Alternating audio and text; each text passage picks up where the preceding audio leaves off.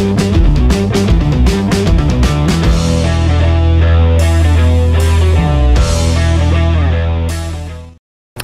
everybody, I'm Patrick with DFM Attachments.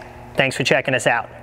Today I'm going to talk about something that most operators don't like, and that is tuning the mulcher to the skid loader. Now usually that involves a whole bunch of test equipment and a factory technician and some downtime. What we have on the EV60 mulcher with Smart Drive is a new feature called AutoSync. This allows the end user to sync the mulcher to a new skid loader in seconds, quickly, accurately, in the field, using just a smartphone. It's pretty cool. Check it out.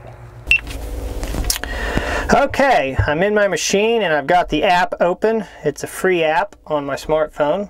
First thing I'm going to do is start the machine up. And then I'm going to connect to the mulcher via Bluetooth.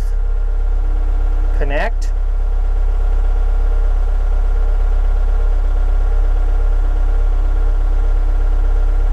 Okay, we're connected. So first thing we can do is we can look in under this measure tab and it'll tell you the unit data. That gives me my mulcher hours and my mulcher serial number. That's unique to this mulcher. It's kind of like an odometer. Okay, then what we need to do is find out what this machine has in the way of hydraulic GPM. We go over here to adjust and we're going to hit test machine GPM.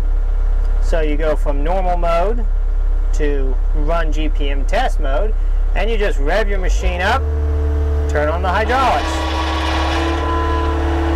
Now we can go back to measure and it'll tell us the machine's putting out 39 GPMs. However, we're currently auto sync to 20 GPMs. So we're going to come over to adjust and we're going to optimize the Smart Drive. We're going to tell it that it's got a 40 gallon a minute system. There we go. And we just go back and turn off that GPM test. And there you are, you're optimized.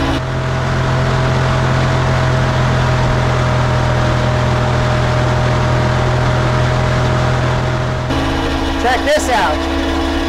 There's my rotor RPM, pressure, temperature. I can even see it in a graphic form. RPMs, pressure, temp.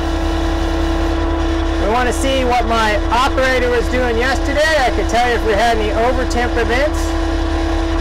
And I could tell you all the different GPM test I've had. So there you have it. Only takes a couple of seconds and you're good to go.